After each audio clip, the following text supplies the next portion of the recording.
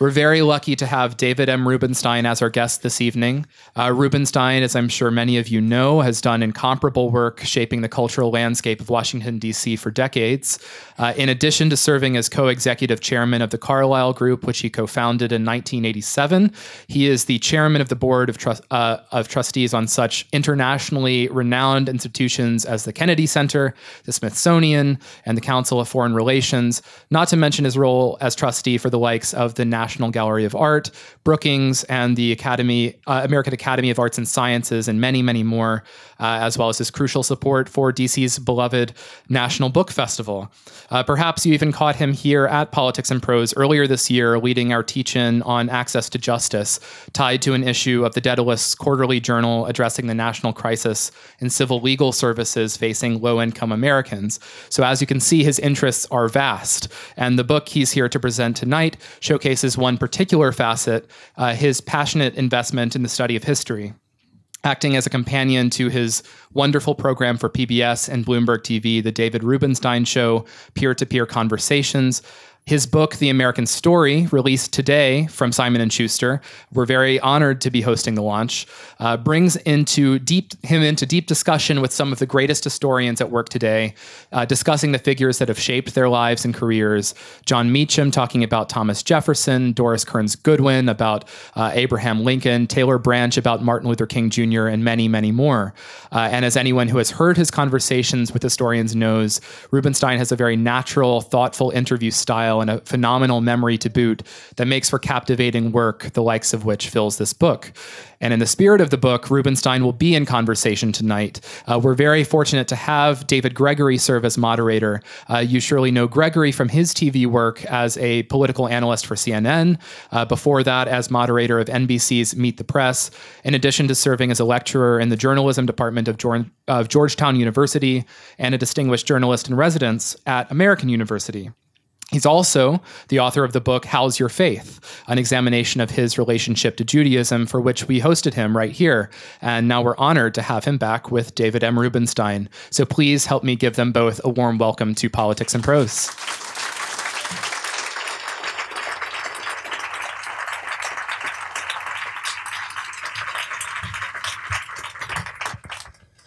Good evening, everyone. Thanks for coming out. David, it's great to see you. My pleasure to be here, and thanks for doing this. Oh, it's my pleasure. I love Politics and Prose. Doesn't everybody love Politics and Prose? Okay. My kids think I'm such a geek because I'll come here and I'll know people and wave to people. And they're like, Dad, it's not good when you know the people at the bookstore. Well, I come here a lot, too, because it's the best bookstore in Washington, right? Yeah, exactly. So who's going to win the game tonight? Do you have a feeling about... The better team? No. You have to win. Everybody wins away, so the Nationals will clearly win because, we won a 7th game, so sure. Yeah, absolutely.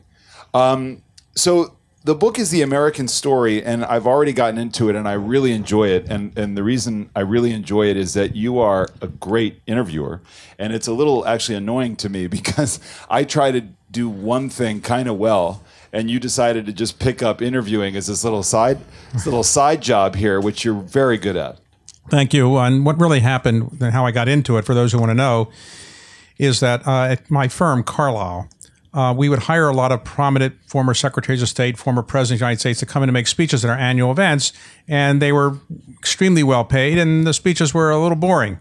So I decided maybe I could interview them. And they said, well, is the same fee that I would get if I'm giving a speech? I said, yes. Okay, they don't mind because they don't have to prepare. So I did the interviews and tried to add some humor. And then I became the president of the Economic Club of Washington. Vernon Jordan asked me to succeed him.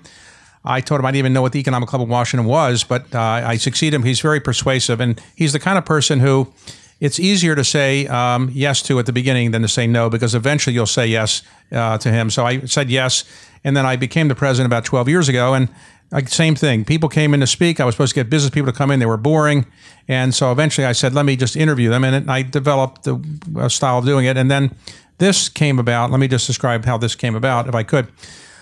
I thought that it would be a good idea to try to help members of Congress know more about American history. Why that's important, we'll talk about later. But they're passing the laws, so maybe it'd be good to know about history. And there's a famous philosopher at Harvard, George Santayana, who said, "Those who don't remember history are condemned to relive it." So I thought members of Congress are passing laws. It'd be good if they would learn more about American history. And I also thought it'd be a good idea if I could get them to come together in a bipartisan, nonpartisan way. So the idea was I would have a great historian come in. I would host a dinner. I would interview them. And we'd have members of Congress from both parties, and they would sit together at the same table. In other words, Democrats and Republicans sit together, which not allowed normally to do in public these days. And that people from the House and the Senate would get to meet with each other because they don't have conference committees anymore, so they don't really know each other that well. And so that was the idea. And we started in 2013 with John Meacham as the first one, and now we've had about 40 of them. And they've worked out pretty well. Members of Congress say, for better or worse, this is the most interesting thing they're doing in Congress. Now, that may exaggerate it, but they like it because it's nonpartisan, it's not very public, and they can actually learn something about history. So that's the genesis of it. Then I took about 18 of the interviews and put them into this book. And I'm going to read from one of them because I'm curious about the role that the study of history and history plays in your own public life. You're interviewing David McCullough, talking about John Adams and, of course, Truman, both his incredibly, wildly best-selling books. And he said, there's present-day time, and then there's the time of history. And the best and most effective people in public life, without exception, have been the people who had a profound and very often lifelong interest in history. How has that notion inspired you? Well, I wasn't good in science subjects in school, so I gravitated to history, where I got better grades. And I love history, and I now, because I live in Washington, I worked on Capitol Hill and worked in the White House, you have a sense of history when you work at those historic places. And so gradually I just started reading more and more books about history, and I can understand them reasonably well, and I read as much as I can today. I try to read about 100 books a year, 2 a week, about history, biography, things that I'm interested in. And, David McCullough is right. And I would just say one thing about David McCullough. He's one of the greatest writers we have alive today. And when we did the event with him, members of Congress came with their dog-eared copies of his books, and they wanted them signed just like anybody else. And he has a very unique style of writing. He writes a paragraph, then gives it to his partner, his wife, who's been his partner in all his books. She then reads it back to him, and he listens and says, okay, it sounds okay, it doesn't, and they'd go back and forth paragraph by paragraph. One time he told me a story where she read the line back that he had written, and she said, I don't really think that's a good line. That's a good sentence. He said, let's read it again. No, it's okay. She said, no, there's something wrong with that sentence. It doesn't read right. He said, let me read it again. He said, it's okay. She said, no, it's wrong. He said, God damn it, it's right. Leave it in. Okay. So the book goes out, and he gets a review, and the reviewer is Gore Vidal, I think it was. And Gore Vidal says, this is a spectacular book. David McCullough is an American treasure, except he has this one sentence in this book that doesn't really work. But that quote about the time of history, right? And a lifelong interest in history, it has to resonate with those members of Congress. Particularly, I know this was a few years old, that interview, but particularly during the time we're living in. Members of Congress, despite our jokes about members of Congress, I actually, in their defense, they get paid about $200,000 a year. So supporting a family, now that sounds like a lot. The average income of a family of four in the United States is probably $65,000. So $200,000 seems like a lot. But if you have to support a family and 2 houses and people and send kids to private school, if you're going to do that, it's not that much money. And that's why some 75 members of the House live in their offices, because they really can't afford to have a separate place here. Members of Congress care very seriously about what they're doing. And I think it's a terrible system we have, but they really do care about history because they recognize they're making history. And when you talk about a history in front of members of Congress, well, many of them, despite what you might think, they actually have read the books, they know something about it, and many times they come up and they talk to the author about things that the author has written, and they know the book quite well, and they ask them questions. I let them ask questions after I ask my questions, and they're pretty good questions. I can't let your reading habit slip. It was farther down on my list, but very important to me. 100 books a year, about 2 a week. Do you listen to books? Do you read the hard books? What do you do? I don't listen to books because my hearing is probably not as good as it was when I was younger, so I probably don't listen to as many books. But no, I like to read because I came from a modest family in terms of intellectual attainment. My parents were smart, but they didn't have a college degree or a high school degree. And so when I took me and got a library card when I was 6 years old in Baltimore, you could take out 12 books a week, and I would take out the 12 books, and then I would read them that same day, and I had to wait a week to get more books. And my parents really couldn't afford to buy a lot of books, so I had to wait to the library to get the books. And I love reading, and I tell people that reading is what helped me get to where I am to a large extent. I love reading and learning information, and I think reading books as opposed to other things really helps concentrate the mind, because a book takes much more time to focus. I read a lot of newspaper articles and a lot of newspapers and magazines, but nothing quite like a book, because it takes a while to focus to get through it. And so my trick in reading these books is reading books I know something about, more or less. So if I had to read a physics textbook, I'd be still reading it 3 years later. I wouldn't get through that. The books I'm reading about are things I really like and I know something about, but also I interview a lot of authors. And my theory is that if you interview an author, you should read the book. And so it forces me to read the book. And so it kind of a force feeding me by interviewing a lot of authors. I read a lot of books. Is there a work of history that really stands out to you as one of your favorites? There are a lot of great history books, and I just interviewed an author the other day in New York, Jill Lepore.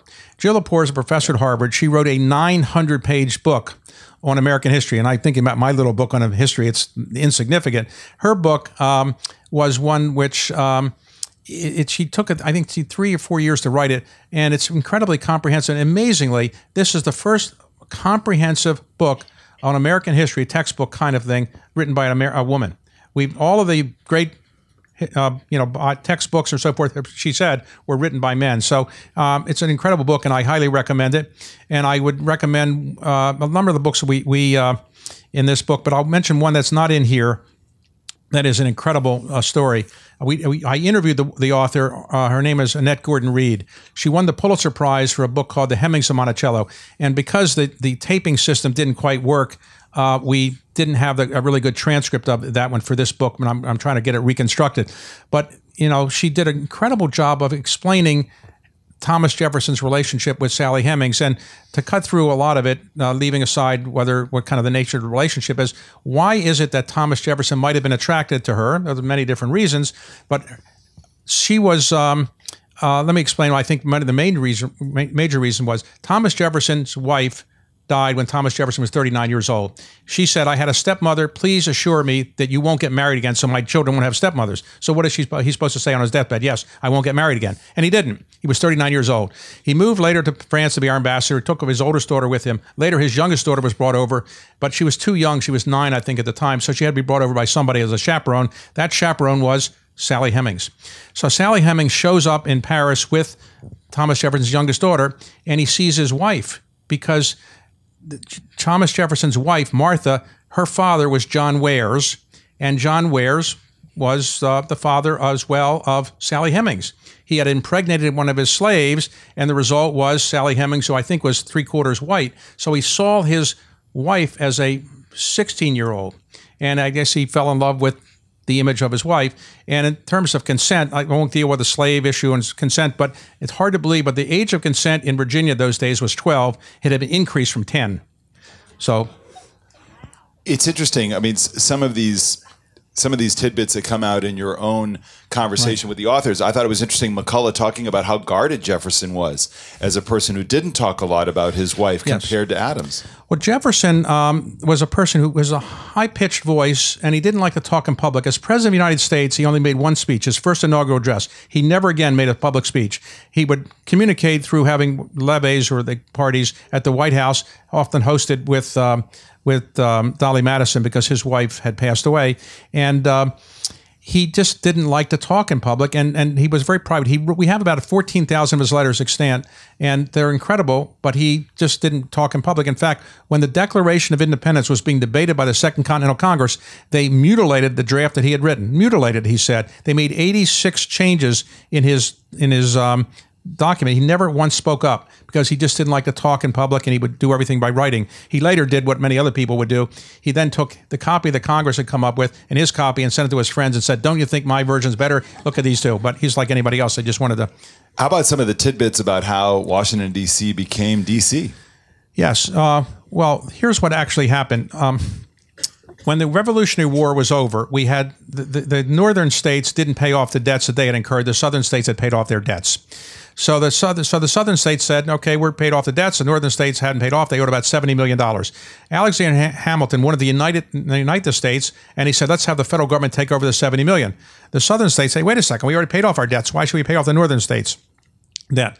So one time in the early days of our country's history, when the capital was in New York, before it moved to Philadelphia and then Washington, there was a dinner between Thomas Jefferson, Alexander Hamilton, and James Madison. And at that dinner, they agreed that the northern states would take over, that would be assumed by the federal government in return for the capital moved to southern area, somewhere around the Potomac. George Washington was given the job as the first president to come up with a place. He picked a place that maybe he had some land options nearby. We don't know. But he picked a place near his home, and that's how he moved down here. But he visited all the potential spots, right? He was a surveyor, and so he did go visit all the spots. And he picked this place on the Potomac that later became the federal city, later named after him.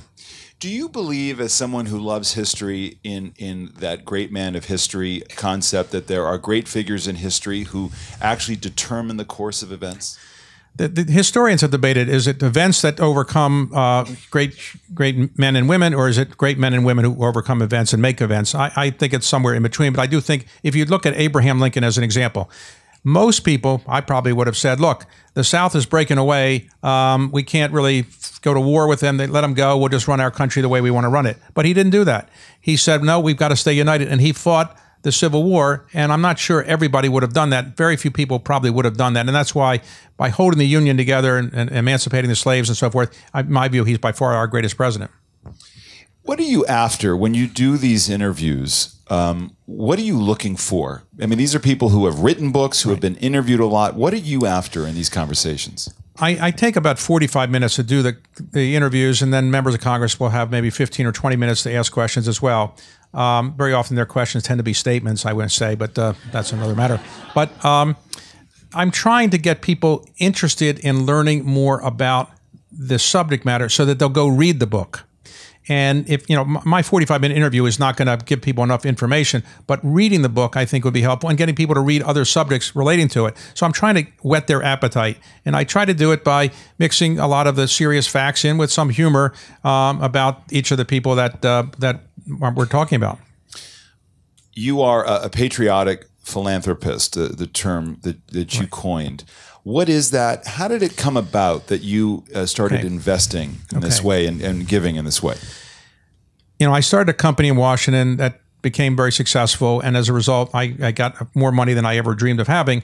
I never actually was interested in making money. It was not my goal. My goal was to go into government service and so forth and be a government person, political kind of person, no interest in making money.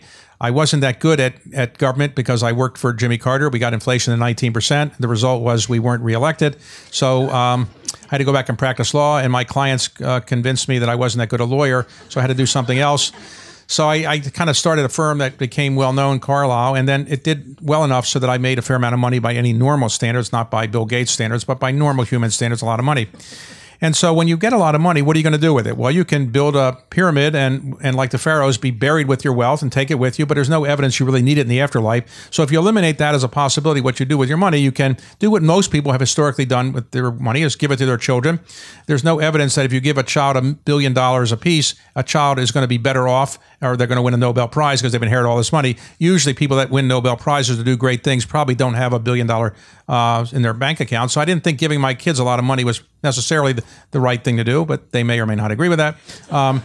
And so then you can say, all right, I'm going to give it all away upon my death. People are often wait till they die to give it all away on the theory that they're going to be in the afterlife somewhere. They can see what's being done with it. I'm not sure that I would qualify for that. So I thought I'm going to give it away while I'm alive. So when you give it away when you're alive, Bill Gates came to me around the time I was thinking of this, and he said they're going to come up with a giving pledge where you give away half or more of your money during your life or upon your death. And I said I would do that, and there were 40 of us who initially signed it. Now there are about 200 of us who've signed it. And typically what you'll do is you'll give your money to educations, medical research, and things like that. And 90% of my money goes to scholarships, education, cultural kinds of things. Maybe 5 or 10%, a small amount of what I do goes to these patriotic philanthropy things, but it gets 99% of the attention because so few people are doing it. So it came about not because I hired McKinsey and I asked McKinsey to come up with something for me to do with my money. It was by happenstance. Most of you know in life, serendipity is probably more influential in what happens than anything you plan. So I was invited to a viewing of the Magna Carta. It turns out that there was one of the 17 copies was for sale. There are 17 copies in British institutions and the Australian Parliament. One was owned by Ross Perot. He put it up for sale. It's the only one in private hands. I decided that I wanted to keep it in the United States because there was a risk it would leave the United States. It was the inspiration for the Declaration of Independence.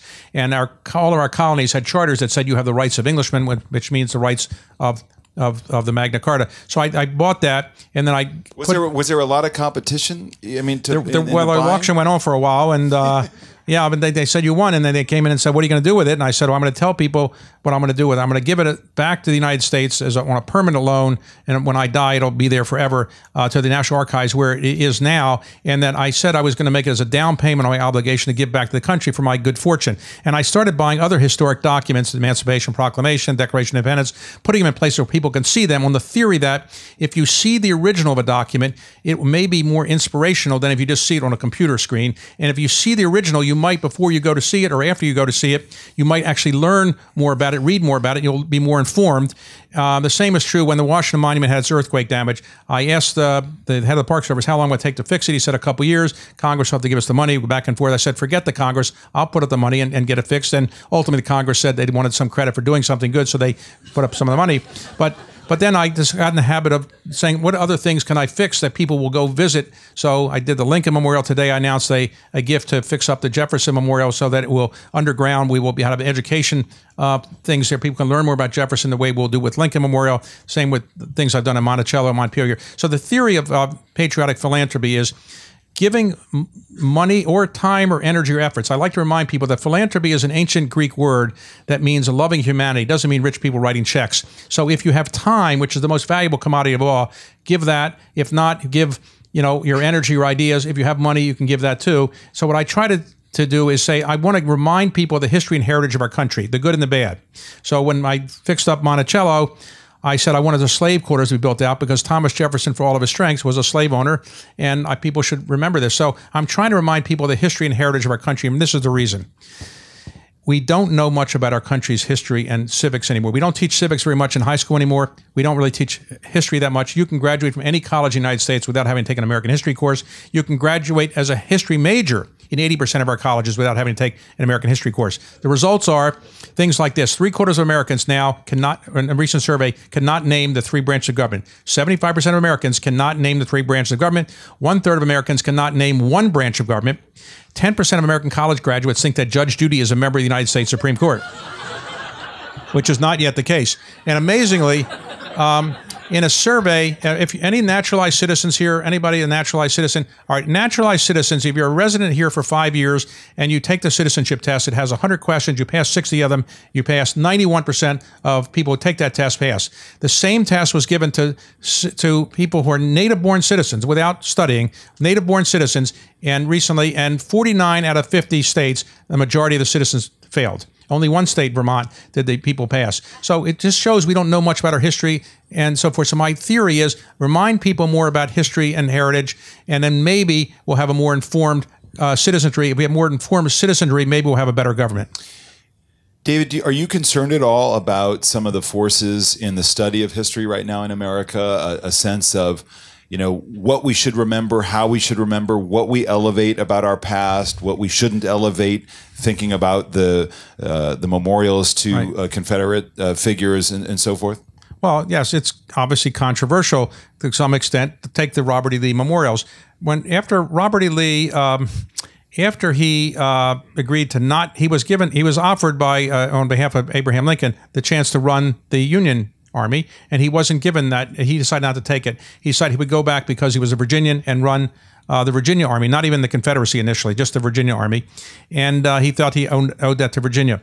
After the war was over, he was honored by some people, but the monuments to him really came about the latter part of the 19th century and the early part of the 20th century, really as a anti-African-American statement, in effect, because it was really designed. He was supposed to be a symbol of segregation to some extent. So I think a lot of those memorials built in that time were really designed for a different purpose than really honoring him. And I think we have to be careful about destroying the past, and we want to honor some people who've been great citizens in the past, even though today they don't look like what they've done is great. But I think many of those Robert E. Lee memorials were not done for the right purpose, I think. Of the copies of the Declaration of Independence that you have purchased, right. where are they? Where have you placed them? Okay, they are at the National Archives, the Mount Vernon, the U.S. Constitution Center, State Department, Smithsonian, and so forth. And to make sure everybody understands, when you say the Declaration of Independence, the original is in the archives. It was signed on not July the 4th. It was signed on August the 2nd, mostly, because on July 4th, all the states hadn't yet agreed to come forward. New York hadn't yet agreed. So they came back in August. They signed it. That original was put in display for a long time. It was kind of faded. So it was when the British invaded, or was it the Canadians invaded? I can't remember. In 1814, I think it was the British. When the British invaded, in 1814. The Declaration was wrapped up, put in a bag, and hid in Leesburg for a while, but it was not treated well. So it was eventually kept by the State Department and then put on display in other places. Later went to the Library of Congress, and now it's in the archives. And when John Quincy Adams was Secretary of State, the son of John Adams, he said, this thing is fading. We ought to have a copy everybody can see. So he got a printer in Washington named Mr. Stone, who came up with a Xerox kind of process. Nobody really knows exactly how it worked. And they made 200 perfect copies. Those are stone copies, as they're called. And if you now look on the 4th of July on the New York Times, you'll see a copy of the Declaration of Independence. You're really seeing a stone copy because the original is faded beyond recognition. Fortunately, because of the stone copies, we know what it looks like. And I own a fair number of those. There are another set of them that's the original of the printing. In other words, there's the original one had the calligraphy that everybody sees in the National Archives. But what actually happened is on July the 5th, right after the text was agreed to, they went next door to Mr. Dunlap, a printer, and said, print up a broadside, means on one page the text of this. Nobody had signed it yet because they didn't sign it until August, but they printed up the text. They sent a copy to King George to read. They sent a copy to George Washington to read the troops and so forth. I think there were 200 made of those. There are now 26 left. And one of them was owned by Norman Lear. And so he bought it from somebody who had found it in the back of a painting, and he bought it, and for $8 million, he took it to every state. And every state, he said it was the birth certificate of our country. They all saw it. Eventually, he sold it, and I didn't know it was sold by Sotheby's, but it didn't do it in a public auction. It was preempted by somebody. So one day, Norman Lear called me and said, David, I didn't really know who bought my copy of the Declaration of Independence, a rare copy of Dunlop, which were very, very rare, the original printed copy. Did you buy it? And I said, no, it wasn't offered to me. So a couple of weeks later, I'm in somebody's house, and I saw what I knew would be the perfect copy of the Dunlop, and it was perfect. It was the best copy that exists of the 26. And I said to the person whose house it was, did you buy that for $25 million from Norman Lear? He said, no, I wouldn't spend that much on the document. No, that's not mine. You sure? You sure? I know what I bought. No, okay. Next day, the owner said, I forgot. I did buy it. He emailed me. It was Bill Gates. And it's in his house now. Wow, that's a great story. Talking about your government service, so you were an advisor to President Carter, and I heard in one of your interviews that you did that you thought of yourself kind of like Ted Sorensen with John Kennedy. That was a path you wanted to follow. I'm not saying you thought of yourself that way, but you wanted to emulate that path. Here's what if somebody said that, it's fake news. What happened was, when I was in the 6th grade, John Kennedy gave his great inaugural address. It was the greatest speech he'd ever given. He wasn't a great speech giver, but he did great on job on that one. So it was only 14 minutes. Some of you may have remembered that speech. My 6th grade teacher went over that with me, word for word, line for line, and we kind of realized it was poetry in prose form. And it was really written by Ted Sorensen. John Kennedy obviously was involved, but Ted Sorensen was a brilliant speechwriter. And so when I got ready to practice law, I wanted to go to the firm he was at, and I did work with him. And he realized, though, I wasn't as good a lawyer as he was. So when the people said, maybe you should leave and do something else, he recognized that they were probably right. I wasn't a good lawyer. My clients didn't think I was great. So Ted Sorensen helped me get out of the firm, helped me get a job in Washington, initially for Birch Bayh as chief counsel, and then later with Jimmy Carter. So I wanted to go to the White House, and ultimately I thought maybe I could be like him. I would be the top advisor of the President of the United States when I was 31. I went to the White House when I was 27. So if we were reelected and I became the senior domestic advisor, replacing my boss, Stuart Eisenstadt, who I thought would become Attorney General, I would have been the senior domestic advisor to the President of the United States. Now, that might not have been a good idea for the country because I'd managed to get inflation to 19%, made a lot of other mistakes. But the real problem was that I didn't have, obviously, the skill set of Ted Sorensen, but I think Jimmy Carter's view is the rumor that I was going to be promoted to be the senior person in the second term was what kept him from getting reelected. It may have been the case. I don't know. Were you at that time, and do you secretly wish you were still a policy wonk and doing that kind of work as a career? I don't know how many copies of the Declaration you might own. I don't think that there's that many people who are demanding me to go back in government service. In fact, I haven't met a single person since I left the White House who ever said, please go back in government service. You did such a great job on inflation and other things. So, but I do remember this. Be careful what you wish for.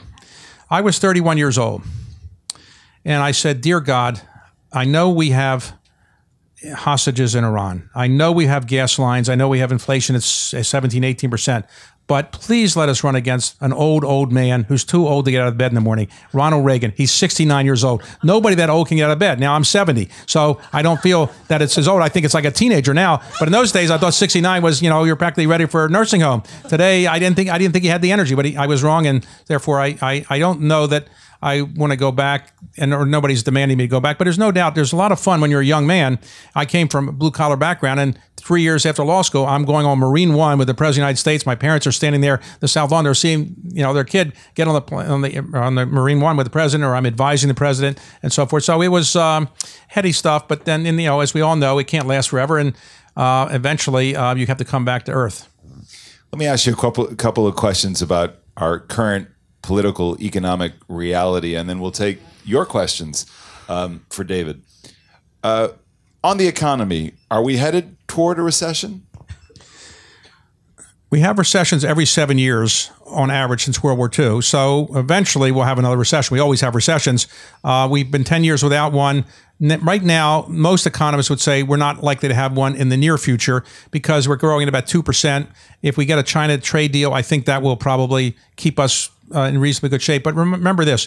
When we have the recession, all the economists who say we're not going to have one, they will pull a memo out of the files saying, I told you so. I told you didn't read my memo. So everybody always is hedging their bets saying we might have one of this or that happens. I don't see one in the immediate future, but exogenous events you cannot predict are the ones that often cause recessions. So who would have predicted that the subprime mortgage crisis would have caused a recession a long time ago, or now 10 years ago? But suppose China were to invade Taiwan, I don't know that they will. Suppose Israel were to invade Iran, I don't know that they will. Suppose Russia goes further into Ukraine. All these things could really slow down the global economy. So I don't think we can predict it, but I don't see one happening in the near future. Why do you think the economy, and particularly the markets, have proven so resilient in the face of the political instability we have? The strength of private equity is probably it. No. I think that it's a global economy today, and I think the economy is not as dependent just on what happens in the United States. So one of the reasons inflation is so low is we have people producing products and services from all over the world. It keeps prices down. When I worked in the White House, roughly 25% of the workers in the United States were unionized. Today, it's maybe 10 to 12%, much smaller because we're more dependent on labor and other labor from outside the United States, for better or worse. So I don't know exactly why the economy has been reasonably good, but it's been reasonably good for 10 years. Nobody can really explain it. What's your experience of the Capitol today? Our political polarization is so entrenched, arguably more than it's ever been. Our media certainly reflects that polarization. As you do business around Washington and the country, and as you interact with all the folks that you do, what is your sense of the feeling here in political circles? When I worked in the White House, there's always political tensions between the Democrats and Republicans, but it's much worse now. In those days, in the 70s, You had evening news shows, 15 minutes at night. That was roughly it. And you had the front page of the New York Times, the Washington Post. There was no internet. There weren't tweeting. There wasn't all the kinds of things we have today, social media. So it's much different. And I think today we do have tensions that are pretty bad. And I don't think they're going to get better anytime soon. But this is not as bad as we've had. There's nothing comparable to the Civil War. Remember, we lost roughly 600,000 people in that war, roughly 3% of the population. Imagine if we lost 3% of the population today with 330 million people. So that was in a different league. We have fighting back and forth, but people are not going on the floor of the center of the House and clubbing people over the head, which they've done before. So it's not wonderful, but it's not the worst we've ever had. I do think it could be, I'd be better if we had a better political temperament, but it's not going to probably change for a while. In this book, in your conversations, you're exploring leadership in the history of our country. What do you think are the leadership lessons of the political moment we're in now? Well, John Kennedy wrote a book with Ted Sorensen called Profiles in Courage, and it'd be nice if everybody reread that because it was a history of people who did things that were courageous in the political world. Today, it's much more complicated to be as courageous as maybe some of those great leaders were. I think right now there is tension between the Democrats and Republicans that are pretty serious, and obviously between the legislative and congressional branches that are pretty serious. One branch that is above it all, to some extent, is the judicial branch. I think while it has been attacked by some as being political, the truth is the judiciary, given the modest salaries they have, it's amazing how our judiciary has no corruption. The salaries of the Chief Justice, for example, is roughly $220,000, maybe $230,000. When one of his clerks leaves, those clerks get paid $200,000 as a salary and a $400,000 or $500,000 bonus. So as soon as they leave him, they're making $600,000 or $700,000, and he's making $230,000. Now, obviously, he's happy with his job and so forth, but the judiciary is still very well respected. And let me just mention the thing about John Roberts in this book. I interviewed John Roberts because I thought members of Congress don't really know him, and it'd be good if members of Congress could see, him in an interview format. And he said, "Okay, I'm the chairman of the Smithsonian. He's the chancellor, so we work together." And he felt comfortable letting me interview him. So I said at the beginning, Mr. Chief Justice, did you always want to be Chief Justice of the United States when you were growing up? He said, "No, I had no interest in that." Did you want to be a justice at all on the court? No, I had no interest in that. Did you want to be a judge of any type? No, I had no interest in that. Did you want to be a lawyer? No, I had no interest in that. Well, what did you want to be? I only wanted to be a historian. I told my father, I love American history. I want to be a historian. I really want to write history. And his father said, "Well, John, it's nice to be a historian, but, you write books nobody will read. You'll spend all your time in a library. You won't really support a family." He said, "I don't care. This is what I want to do." So he went off to Harvard, majored in history. And after his sophomore year, came back from Indiana, spring break, and he gets lands at Logan Airport and goes to get a cab, gets in the cab and says to the cab driver, "Take me to Cambridge." His cab driver said, "Okay, are you a student at Harvard?" "Yes, I am." "What are you majoring in?" "I'm majoring in history." Cab driver said, "Well, when I was a student at Harvard, that's what I majored in also." So John thought maybe his father had some good ideas. But what would you be doing if you hadn't built this little company, Carla? What would you do if it wasn't this? Well, I'd probably be... historian. Well, I don't know. My parents were from Baltimore, and when they retired, they moved to a suburb of Baltimore, West Palm Beach, Florida. So maybe if I'd be in West Palm Beach, Florida now. I don't know. I think like everybody here, you all want to be active doing something that contributes to society and do something that makes life valuable. And let me mention one anecdote about a person who reminds me every day about the importance of trying to leave a good legacy. So in the 1880s, a man named Alfred Nobel was sitting in his breakfast table in Stockholm, and he is reading the newspapers, and he turns a page and he says, and he reads the obituary of Alfred Nobel. He reads his own obituary. And he said, "Wait a second, I'm alive." And what it said was, "Alfred Nobel, the inventor of dynamite, the merchant of death, has died. Thank God he's gone." He had been the inventor of dynamite. And it actually, a newspaper in fake news had said, got it wrong, his younger brother Ludwig had died. But it gave him a chance to reflect, is this the obituary that I want? And so increasingly I ask people, think about this. Are you happy with the life you've led? And if so, congratulations. But what would you like written about you in your obituary? That you made an enormous amount of money, that you had a lot of power, that people, worship your art collection, or that you did something that made society a little bit better in one area. You gave back to your country, you gave back to your society, your neighborhood or something. And obviously the latter is what I think people should do. And so I ask people to think about in this, if you were to write your own obituary, what would you want written? And if you're not happy about it, think about what you can do to make our country, our society somewhat better before your time comes up.